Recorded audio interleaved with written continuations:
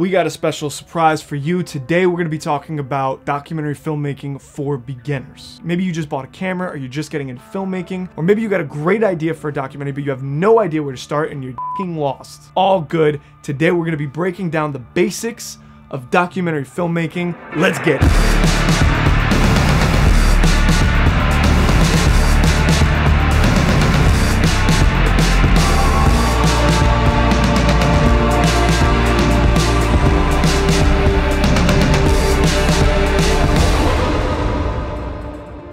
What's up, guys? My name is Alex Zarfati and welcome to the channel.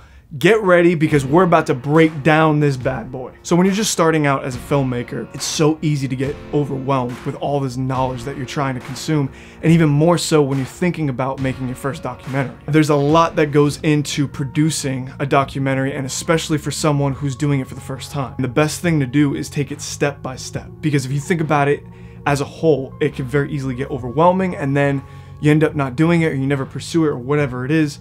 Each one of these topics that we're going to go over today really deserves to be broken down in much greater detail, and that's something that I'm going to be working on coming out in the near future, is breaking down everything that we're going to talk about today. But this video is about the basics and giving you an overall idea on how to organize your thoughts, how to break down the process in making a documentary. In my mind, the way I see it is I like to break everything down into 4 phases. Phase 1 is the idea phase. This is kind of like the ground level where you birth the idea of your documentary. This is where that light bulb goes off and you're like, wow, this is a great idea. I think I want to pursue something like this. That's great. Best thing to do is right away start writing down your idea, your concept. Write a few paragraphs of everything that you're thinking about and try to formulate a beginning, a middle, and an end. And kind of try to find in that few paragraphs that you're writing who your audience is. Who are you speaking to? You know, what are you trying to say?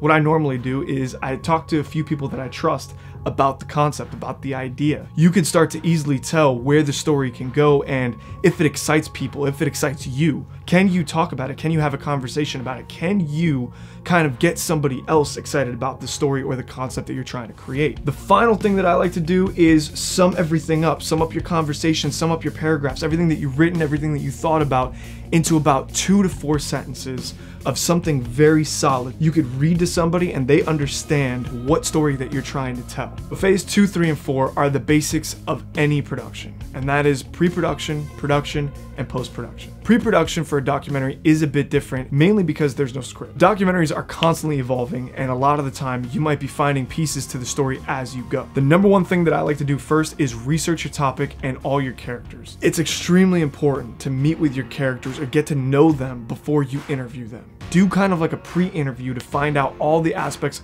of the story that you can to create a story map for your film. The idea of a story map is to take important aspects of your story, like events, discoveries, dates, and figure out how these pieces will evolve and connect with each other in your documentary. Once you have that solid direction of your story, I then like to create a mood board. A mood board is where you find the voice and the style of the film that you're trying to create. You draw inspiration for cinematography and music, and all the inspiration that you have for the film, you put it in one place so you can stylistically have some sort of roadmap to tell you what kind of artistic direction that you want to take this film into.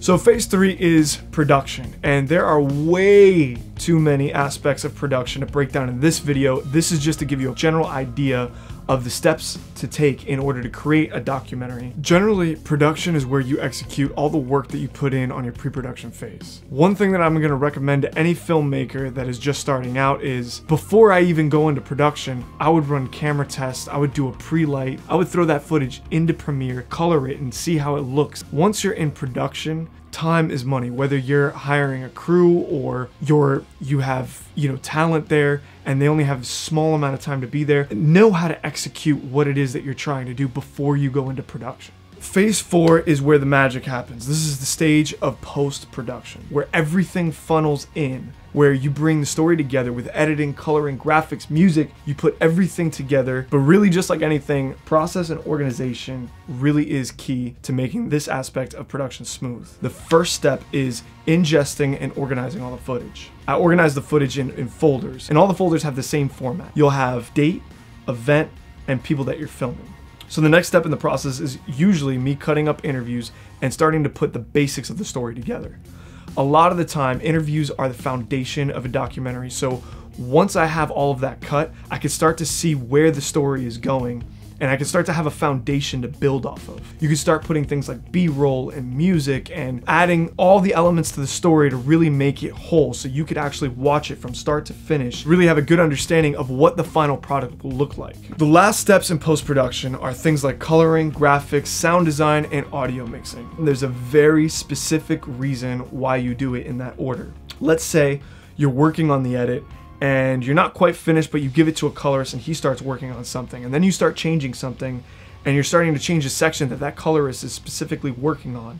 You just completely wasted their time. So before you move on to this step, the last steps in post-production, you want to make sure that you picture lock the edit. You want to make sure that you have a very solid edit that you're comfortable with, that you're happy with, that you've watched a million times and you say to yourself, there is nothing in here that I want to change. I am ready. I put my stamp of approval. Bam! I am ready to move on to the next phase, and that is coloring, graphics, and sound design. That is it. That is the basics of documentary filmmaking. I hope you guys learned something today. Like I said, I'm going to be breaking down every aspect of this process in great detail. This video was just to get the ball rolling, how to get your documentary going, how to start thinking about things. So smash that like button, subscribe to the channel, and support your boy.